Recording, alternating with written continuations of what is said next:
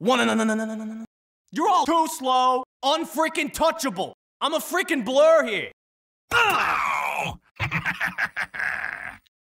Hey guys, today I want to talk about Scout and how he plays in MvM and how you should play him. In this video I will be talking about 5 topics that evolve around MvM and Scout in general. First off, the tasks that the Scout has to deal with in MvM. Second, the loadout. Third, upgrades. Fourth, tactics, and last but not least, tips and tricks. I will leave timestamps down below if you want to skip towards any one of those specific topics. So, let's begin with tasks. The first and most important task as a scout is staying alive. I mean, what did you expect? Dead players aren't really needed on the front, so yeah, stay alive, that would be great. Second off, collecting money. Yeah, well, not for something that is a bit more serious. You are the one collecting money for the team, and since you are so fast, you can actually just pick up the money with the wind created by your speediness. This allows you to not only be the fastest to run towards the money, but also to be the one who can pick it up over range. Oh, and don't forget, money heals you, and it overheals you as well. So you can have tons of life by just speeding through whatever the robots throw at you, by just collecting money. Third, milk giants. Time for something that most players when they first start Scout don't know about.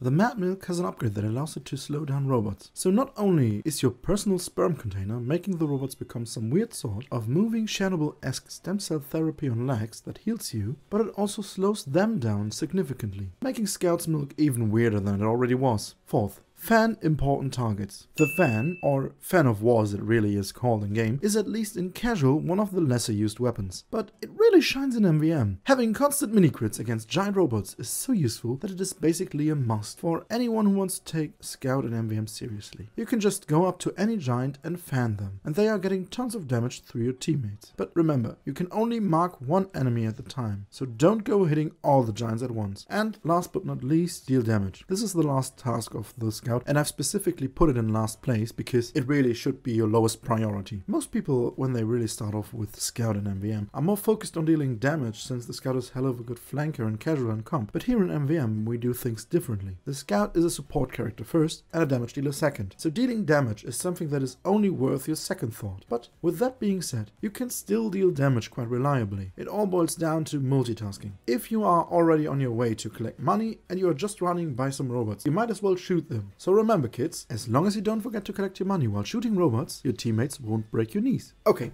let's go to the loadout choices. All loadout choices that I'm presenting here are a suggestion made by me. You can always differ from those and experiment with whatever you want to pick. With that being said, let's get into that. Your first slot should be either stock scattergun, soda popper or shortstop. The stock scattergun is the most basic and still the most reliable source of damage that a scout can have. Meanwhile, the soda popper on the other hand is more focused on mobility. The ability that the soda popper gives you is 5 extra jumps as soon as it is loaded up. You have the hype meter that fills up whenever you deal damage, and as soon as that one is ready, you can just start off, jump wherever you want basically, and it allows you to get around the maps way quicker. And you know, if they can't hit you, they can't hurt you. The only exception to that will be your girlfriend, trust me. Them girlfriends know how to hurt you way more with words. The last one in the first slot would be the shortstop. The shortstop is more used for dealing massive amounts of damage to the tank. It can still reliably deal damage to robots, but sometimes is even used to push robots into pits. So it is a good all-rounder, I'd say. Next up, the second slot. I'll tell you as it is, milk all the way. Yeah, this one's just too good to pass up. The milk straight up saves lives with its ability to heal people when they shoot whatever is milked, and it also helps deal with giant scouts really well with the slowdown upgrade. Oh, and if you want to be nice to your medic that is chasing a sentry buster with his Uber saw, milk them busters. It helps medics collect their Uber and lets you be the hero of the MvM medic main. Okay, let's hit up the last slot. It is basically just the fan. And yeah, as I've already explained before, the fan allows you to mark enemies for death and thus makes them take mini crits. So yeah, it is in my opinion one of the best. The only other melee weapon that comes close to its usefulness is the Sandman. But this one is something that is really specialized, and I will talk about the Sandman later in this video. Let's head to the upgrades. I will show you how I handle my upgrades, but beware, all of this is subject to change depending on the map and the situation I am in. So experimenting is really wanted. First off, I'd personally go with jump height, speed and milk. I usually start with some speed and some jump height, allowing me to traverse the environment quickly and dodging any projectiles and giving bots firing bullets a hard time aiming at you as well. The second thing I upgrade is the speed reduction while soaked upgrade on the milk. This allows me to support my team with any big robots.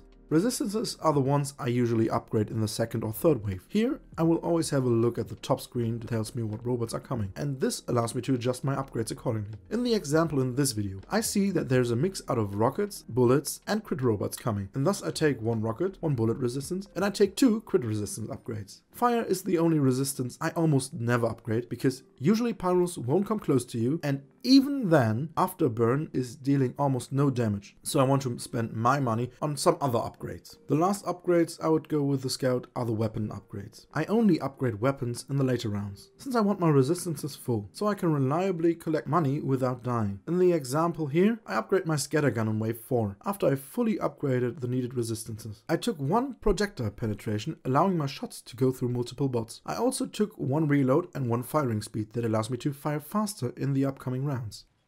Let's talk tactics. Now, it's just a few sentences about what to do and not to do. First off, dodging projectiles and bullets with sheer speed and jumping. During the upgrades I already mentioned this point, but always try to dodge projectiles and bullets with jumping. This not only allows you to take no damage, but everything that deals damage and goes up has almost no chance of hitting your team either. The only exception to this is pills from demo bots, but even then it gives your team more reaction time on incoming projectiles. Second point, using cover smartly. This one should be common sense, but most of the time it isn't. Try hiding behind stuff to not take damage while flanking, for example. In the clip I'm using, I am playing on Manhattan, and there are laser heavies. I don't want any of that damage, so I wait till most of them are dead, and only then will I go out to collect the money. Heavies, especially laser heavies, tend to keep you flying in one spot, so I wait for them to die. Avoiding choke points is another big point. As a scout, it is your goal to go around robots in order to collect. I usually try to come from the sides of the robots, or if there's a choke point, like the tunnel on Rottenburg for example, I will try to go another round. If there's money behind those robots in the tunnel, just go through the shop, for example. There's always spots that you need to flank around. Try to be creative, try to find ways, don't try to dash straight through robots. If there's a choke point, there's a high chance you will die. The last point will be searching where money could potentially be. Scout is a class that punishes you for not paying attention. You need to somewhat know where robots are coming from and where the teammates could have killed stuff in order to collect the money. Sometimes your team splits into 2 parts and not everyone is collecting money when it is in front of them. So it is up to you to somewhat know where the money is. This is the hardest aspect of the Scout though. So if you lose some money, don't punish yourself too hard. And don't take those idiots that flame you for losing like $1 seriously. This can always happen, and sometimes the money even bugs through walls, so you don't even have a chance to collect it. Okay, I will end this video with just a few tips and tricks that I learned during my time of playing MvM. First off is a submeta class that is the Tank Destroyer Scout. If you want to have fun and want to destroy some tanks rather quickly, try fully upgrading the short stop. This one paired with crit canteens will just shoot through tanks. It deals a ton of damage. The second one is shooting while collecting. Always try to shoot while collecting rather than doing one or the other. You need to collect, that is your primary goal, but if you manage to shoot while collecting, the damage you deal will rack up over time as well. The last tip I have, or